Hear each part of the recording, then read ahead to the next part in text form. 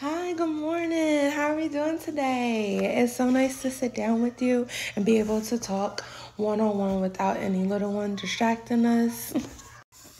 Yes, I'm so excited to be here. I this is the first time, my first kid, so I never had a parent teacher conference. I didn't know they did them in daycare. Like, what is there even to talk about? I know we get that a lot, but it is a lot of development that is made for the children in the first 5 years of their life. Is actually the most important time in their life. So it's really great that you took the initiative to come here today so that we can talk about Mary. Yes, I'm so excited. So she can be a mess at home. She's always into something. I have to redirect her constantly. I just need some help. She's starting to really get into stuff and I don't know what to do.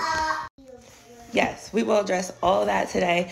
First, let's talk about what I have here, her paperwork. So what we do is we do kind of a check-in on a quarterly basis. So we do it 4 times where we evaluate Mary, and we see where she's at on her physical development, her cognitive, so her brain functioning, making sure that she's good with her fine motor skills, working with her hands so we can get ready to start coloring and writing.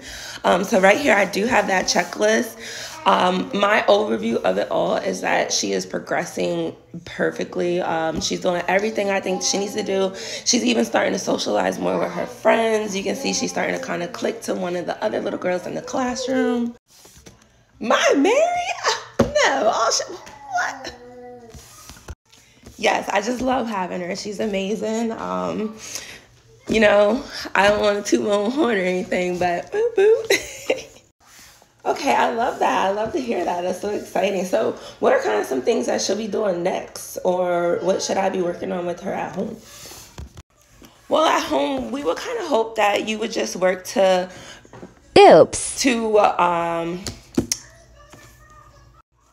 at home, we just hope that you work to kind of do the same things we do here.